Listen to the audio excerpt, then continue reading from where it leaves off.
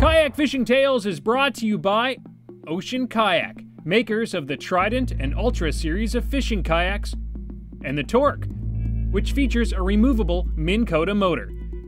Check them out at oceankayak.com.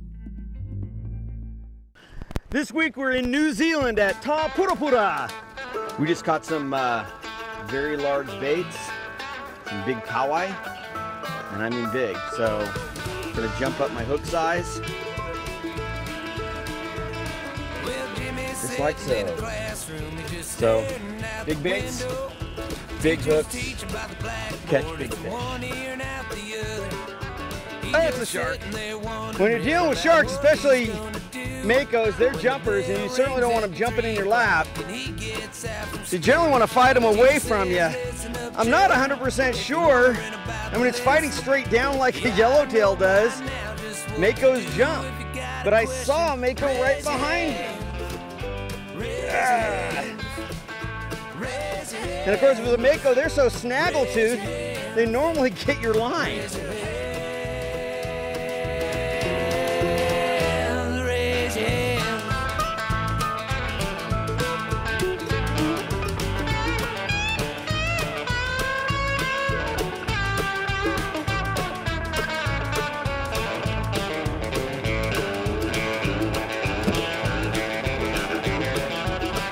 See it?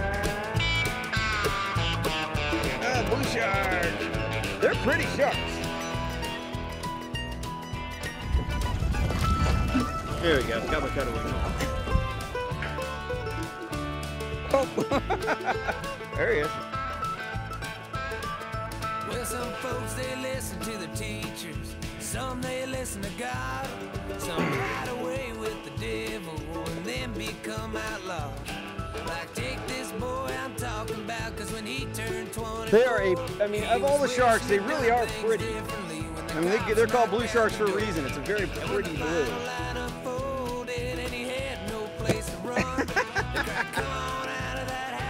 So just like whenever I'm dealing with any fish, and I had that guy close, I back my drag way off. So if something like that happened, he can run and not yank me over. Because they obviously have a lot of leverage if they're short line right next to the boat. Come on. Come on, Sharky. There we go. One last slap to say goodbye. So I don't have to get close. I left him with about that much line hanging in him. And that's really the only safe way to do it in the kayaks. You don't want to bring that over your legs, so. Whew, it was kind of fun. Got to pull on something. It wasn't the kingfish I was hoping for, but still a good-sized fish, and they were pretty. For outstanding customer service, expert advice, and an extensive selection of quality kayak fishing products, visit Hook One at kayakfishinggear.com.